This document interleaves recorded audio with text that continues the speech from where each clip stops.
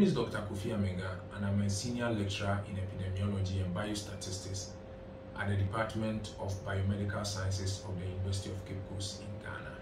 I lead a very small public health research group in my department. The mainstay of our work is trying to look at the intersection between nutritional and environmental determinants of adverse health outcomes. And the approaches we use are very rigorous epidemiological and statistical methods, and also data science applications. So for this iPOP study, we selected facilities from 6 metropolitan areas of Ghana, and that selection respected the northern and southern divide of the country.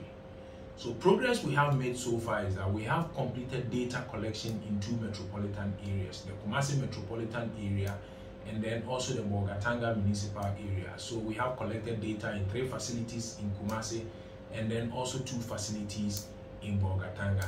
And we have submitted some of these data already to the initiative and still working on trying to submit the additional data that we have collected.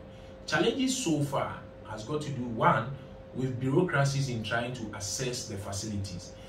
We have ethical clearance for the project, and also we have approval from the Ghana Health Service, which manages these facilities both at the national level and the regional level.